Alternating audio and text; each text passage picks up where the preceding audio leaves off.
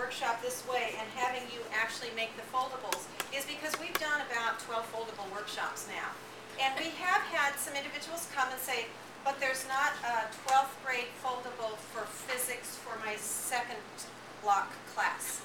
What we really want to show you is you're the editors and the authors of Foldables. We want to show you how to do the folds. We can show you a lot of resources that are ready made, but we want you to experience the folds. Imagine how it would be if your students were doing the folds, and then you're going to keep sort of a journal. You're going to do the fold and you're going to think, oh, you know what, this would be the perfect fold to show the three properties of matter. And so you can just take some notes and put them in your notebook. After we've gone through the folds, we are going to show you a very, very large resource file. The resource file will contain foldable templates. It will contain websites and links to other websites and links devoted to foldables. It will also give you a number of ideas across the grade levels and across the domains. So you can figure out, you can find foldables for science, you can find some foldables for bullying.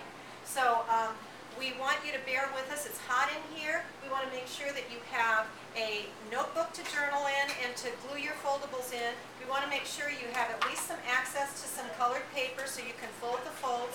You need some scissors and some glue sticks, and we'll get started. Does anybody need anything? Yes? I like your writing. Pardon? Something to write with. Oh. Okay. Here. I got one. Got one? Okay. Okay, so we're going to go right ahead and get started. Okay, what are foldables? The copyrighted name foldables comes from Dinah Zykes. They're multi-dimensional graphic organizers that can be used at any level, at any subject, and we really want to send that home with you. It's not we're going to show you the 12th grade block physics foldable. We're going to show you the possibilities, and then you use your imagination to take it from there. Why do we use them? Well, we can use them to introduce a lesson. They can be a graphic organizer. The most important part and the most important role that we see foldables is differentiation of instruction. My background is occupational therapy, and my kids need to fidget. They need to have things that they can flip and fidget and fold and work with. And foldables can answer that need. And there have been a lot of studies done, and I know you've sat through a lot of workshops about how some people learn by moving, some people learn by folding, some people learn by saying it out loud to themselves. And we want to make sure that you all have the opportunity to consider foldables as one of those ways of differentiating instruction. We have another Vanna that just entered. This is Karen. Karen is also going to support us with this workshop today. So, just quick housekeeping. Foldables. You don't always have to have a foldable for each student. Some teachers choose to make a foldable bulletin board. We've got some samples of foldable bulletin boards here.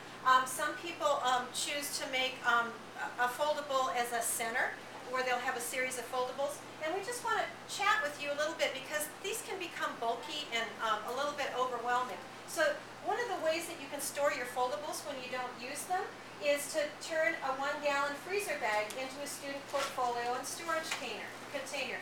Basically, if you cut off just a teeny tiny corner of the bottom of the bag, you can get the air out of it so it's not this big puffy thing in your filing cabinet. Then you can flatten down the foldables and you can store them. So if you want to revisit the attributes of matter every year in 3rd grade, you can pop your foldable example into that gallon bag and store it in your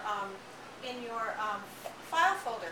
In fact, one of the ideas at one of our foldables workshops this summer during staff development was to even put a tab on this notebook and label the tab foldables so it sticks up. So when you shove even your notebook in your filing cabinet, you know where to find it because you know darn well if it's shoved like this, you don't know which notebook is which. So you can consider doing that with your scraps of paper as we proceed. Okay, we're going to begin with the basics. So we're going to model a hamburger fold. You need to grab one of your pieces of paper.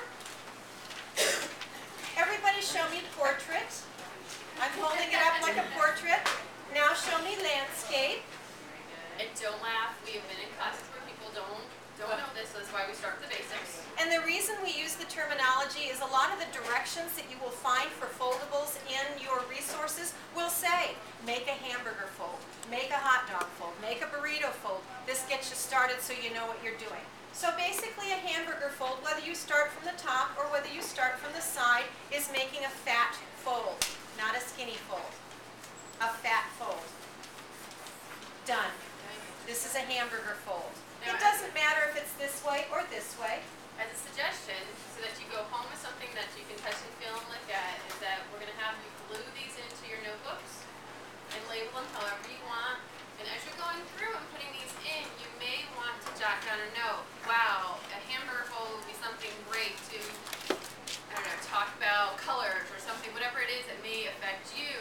Take those notes in here as you're going forward. We found that after 6 classes of this summer during PD days, the people really walked away with some great ideas. And to get your engines running a little bit, you could have a whole series of hamburger folds on a bulletin board with a riddle question on the top. Flip it open, there's the answer. It's as simple as that. It doesn't matter what grade level. It's just a hamburger fold used as a quiz vehicle. Okay. We're going to push it through a little bit fast, but we have all the folds up there. So if you have to go through a little bit fast and you don't catch them all, they're labeled back there. So the next fold is going to be the, sorry, that's okay, Vanna. The hot dog fold. Again, doesn't matter if you're in portrait or landscape, you're going to fold it skinny. Be patient with us. It seems like it's very elementary, but there's a whole point to this. So here's your nice skinny hot dog fold. It can be used this way or this way.